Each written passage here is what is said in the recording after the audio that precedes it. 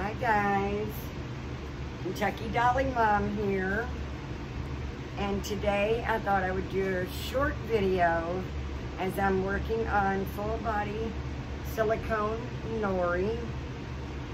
I thought I would just do a short video of me painting her modeling. And you take part A and part B silicone, and you put equal amounts for your paint.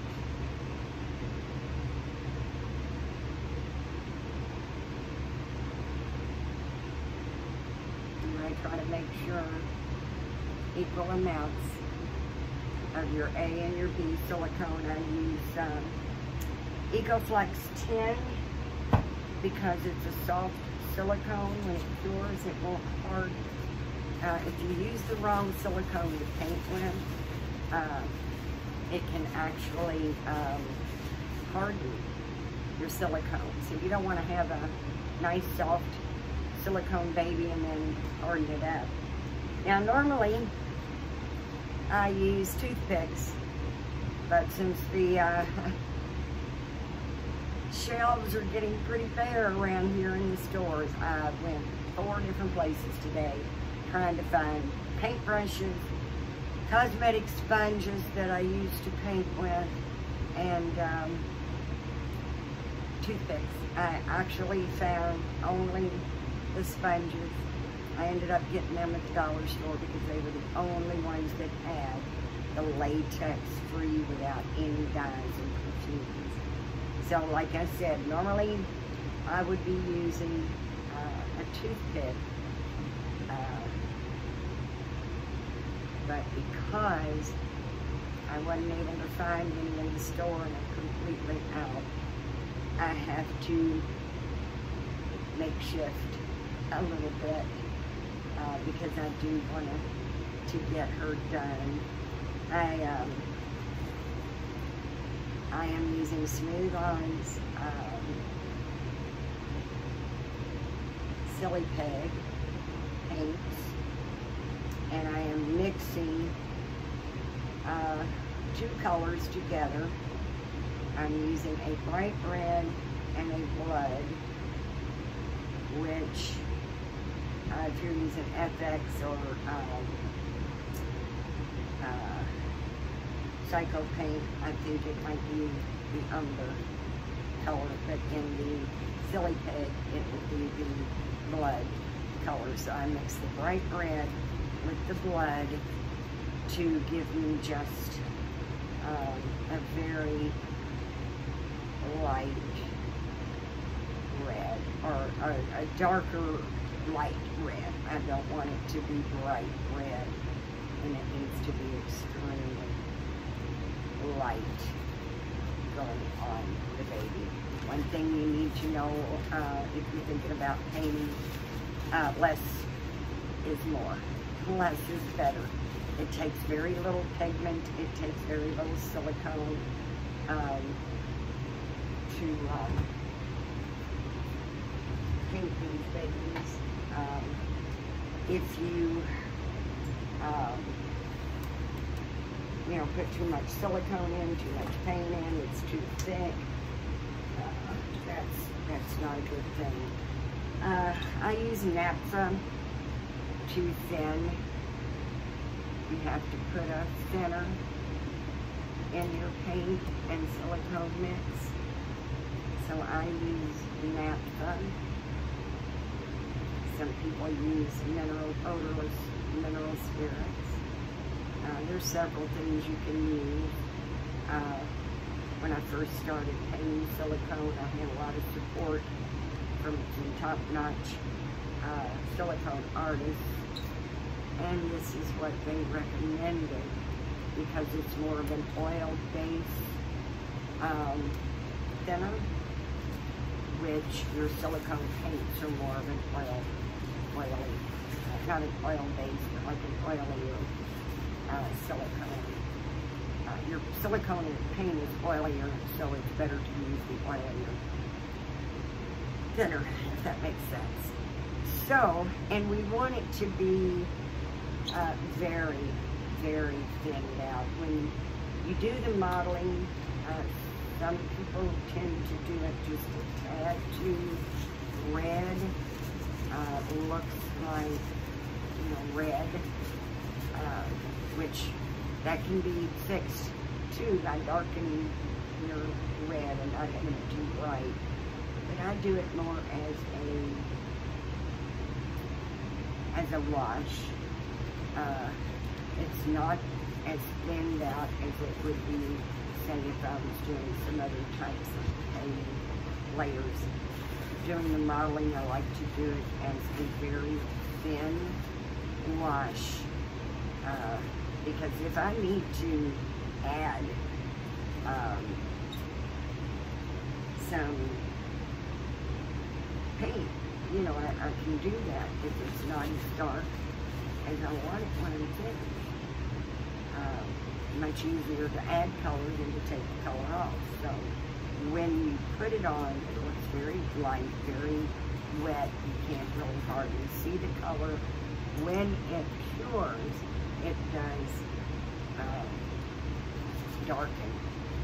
So you don't want to put the color on and see the shade that you like and, oh, there it is, that's what I want. Because when it cures, it will be darker. So you want to make sure that you put it on lightly. If you look at it and think, I like that, but it could be a little darker, it will be when it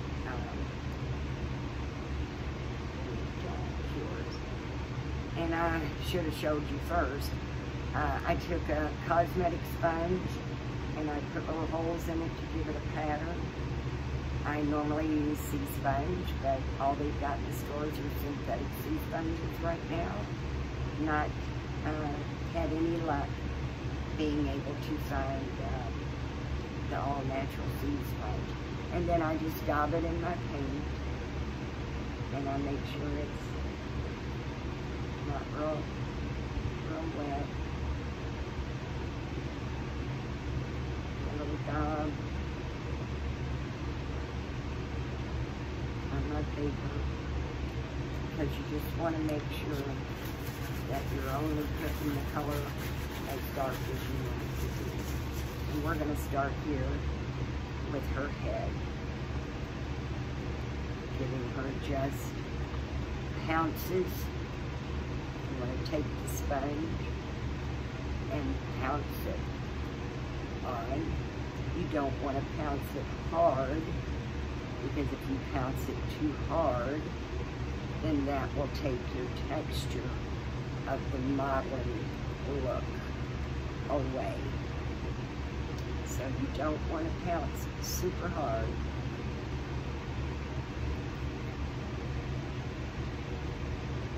And you want to make sure there's no grunge. And then just pounce it all over the baby. And as I said, this may be too light, so when she cures, I may have to go back over her again.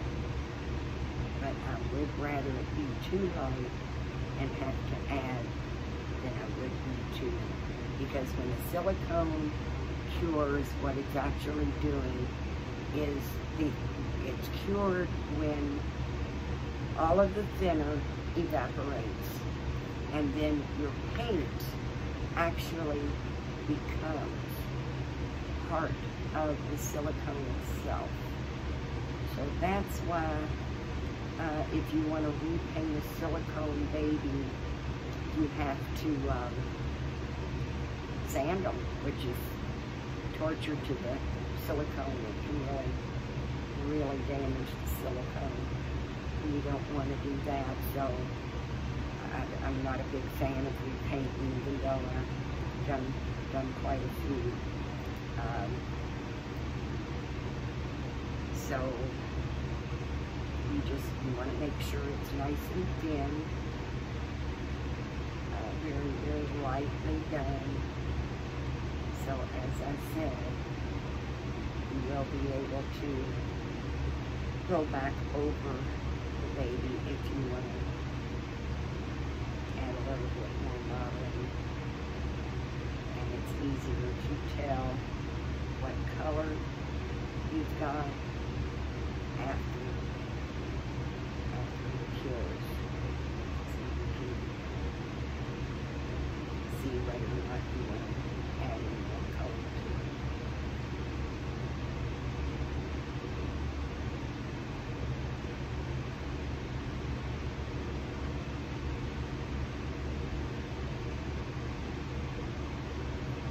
This is Nori, full body sculpt. She's by Jennifer Price of Silicone Studios. She's poured in a super soft blend silicone, and she's also got the jelly belly, which gives her a coochie little, squishy little belly. Just pooches right out like a real newborn. Now I could have gotten her with the drinking wet system. I chose not to, and it wasn't because of price, because the price actually was the same with or without the drinking wet. So my intentions at first was to keep this little lady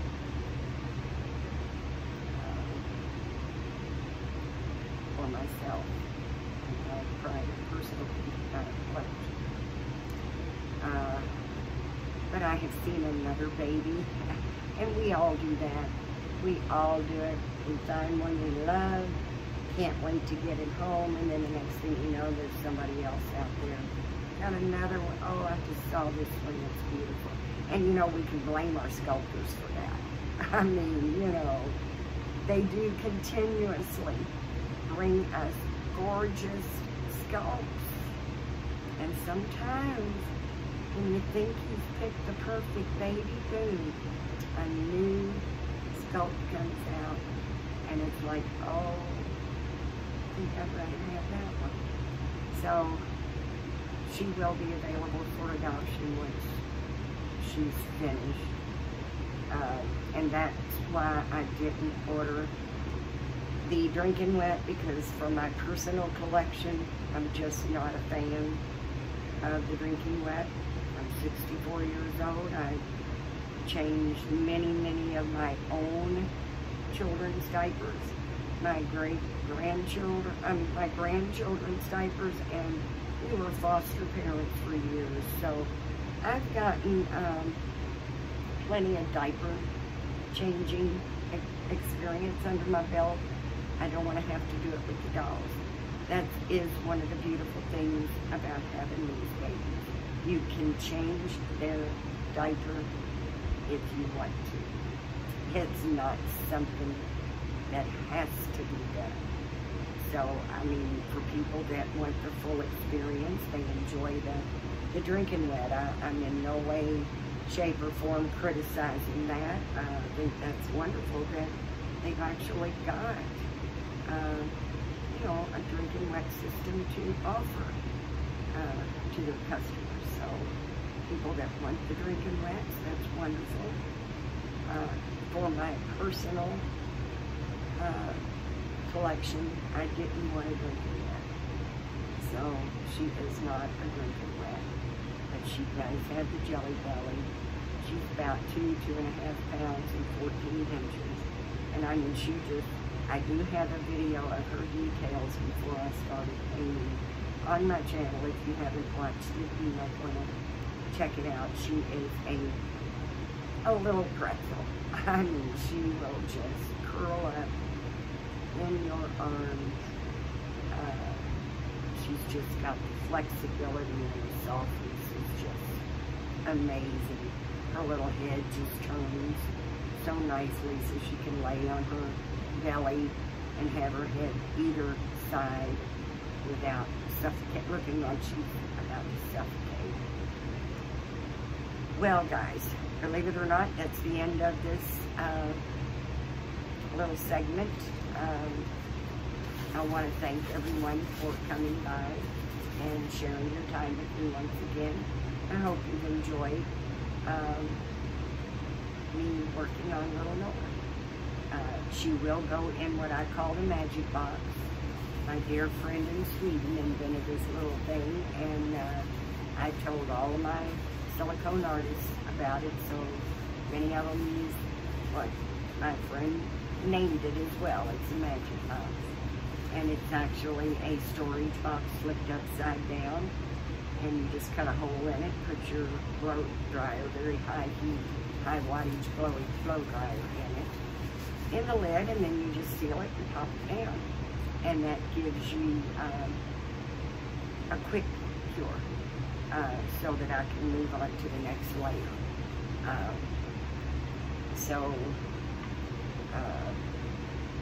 That way, you know, it doesn't take quite as long, because if you let the silicone layers cure naturally, you have to wait 2 hours in between each layer.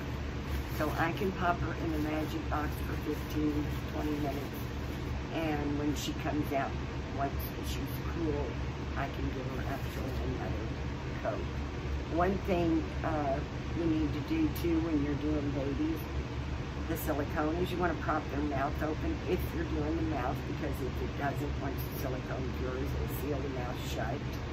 And when her little head just lays on her little chest, I tilt her little head back so her neck and chin is not on her chest. So when she's finished curing, it's not going to fuse together. So we prop her little head up. And so I'm going to pop her in the magic box, and I hope you can see it.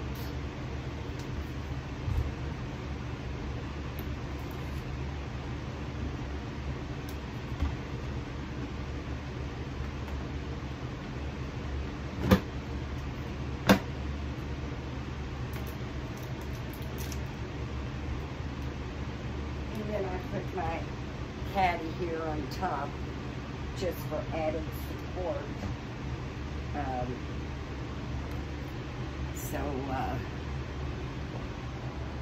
There's the magic box,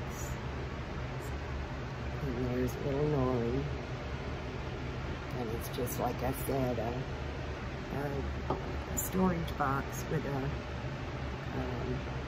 blow dryer. I'm trying to turn it to her. You can see there it is.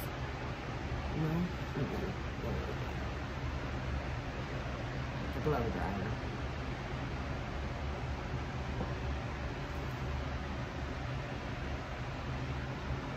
And of course won't leave this running, this video running while I'm letting her cure. For one, it's too loud, and for two, it's a little boring. So,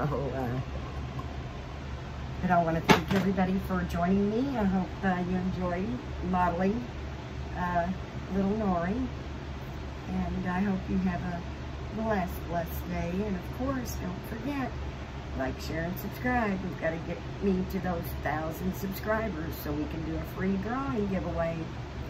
Once I get to 1,000, guys, I'm going to do a free drawing, and that's going to be a lot of fun. My 1,000 subscribers will be a nice milestone that I want to share with my community, because without you, I couldn't do it. And I want to pay it forward, showing my appreciation, and I will do a drawing once I have my 1,000 subscriptions. So, like, share, and subscribe. And please leave me a comment below. I'd love to hear from you. Help me get to know you a little bit. Did you find this boring or exciting, interesting, informative? Rather not see any more. Just whatever you want to say, if you want to say hi. Like I said, I would love comments so I can get to know you. It also helps to push my videos out. People are liking and subscribing and commenting. That helps YouTube think, well, people enjoy this, I'm going to push it out to others. And the more it gets pushed out, the faster we get to that 1,000 subscription and that free drawing. So, once again, thank you so much for joining me today. Count your blessings. Count your blessings, because they're not owed to us. And again, I always wish you a blessed, blessed day. Thank you guys. Bye-bye.